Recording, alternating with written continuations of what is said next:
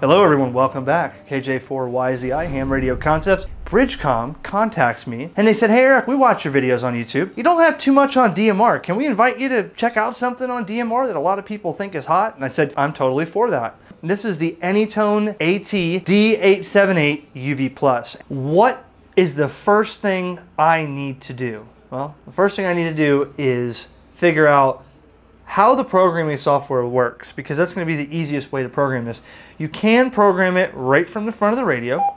It is field programmable, but if you're talking about dumping in a whole code plug with 10,000 contacts or 10,000 different talk groups, you're going to want to do that from the software.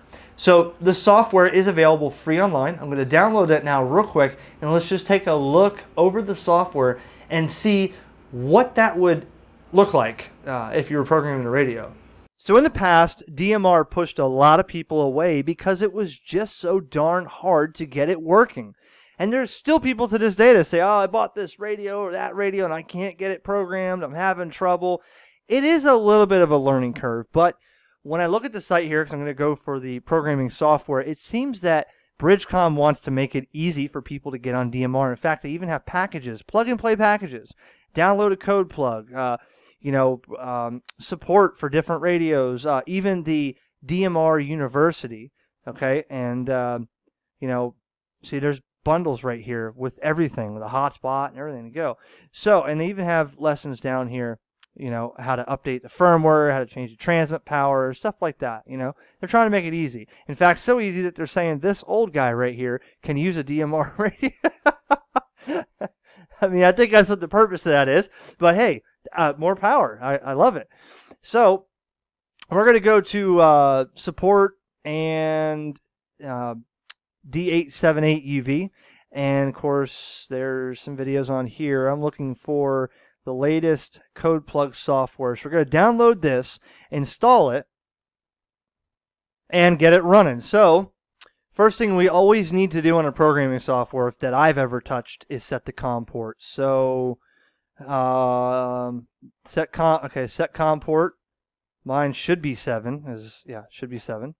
And then should go to program. Make sure your radio's on. I did not install any drivers. Windows 10 automatically installed them when I plugged it in. So we'll hit read from radio, and it should. We'll do digital contact list. Yeah, there it goes. It should install. Read. If you get an error, it's probably a COM port issue. Okay, so what can we do? You can dump a whole code plug in here, okay, and put all these different frequencies in and go through different zones. What I've found on DMR is there's several different ways of programming it. Like, for instance, if it was me, what I would do is I'd have zone 1 would be local repeaters to me, and then zone 2 would be probably repeaters that I would hit on the way of traveling. And then zone 3 might be my hotspot, and that's kind of how I would do it. But I think people do it like zone 1 is all the ones that have this talk group, and zone 2 is all the... I think there's different ways of doing it. And that's why I really never made a DMR. I think I made one DMR programming video in the past, and I got so many questions like, hey, wait, somebody gave me this code plug. It looks different than what you did. And there's other guys on YouTube making the code plug videos, so I chose to not really get into that. But what I want to do right now is first I need to set the radio ID of my radio. I need to put the radio ID in here. So I guess, okay, that's what's in there. We're going to put mine in. That's my radio ID. And I'm going to call it, I don't know, KJ4YZI. Sure. That should be my radio. Then if you have somebody else and you want to switch between radio IDs, you can put different IDs in. So if your wife wants to use it or your kid, you can just switch over. I guess the name should be Eric, right? We'll just call it Eric.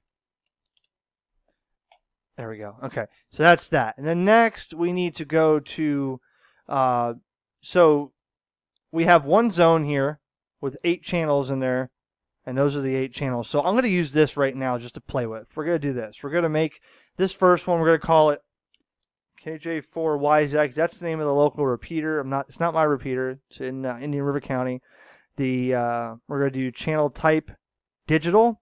The receive frequency is 444.350. Remember, I remember all of these on the top of my head because I hardly ever program radios.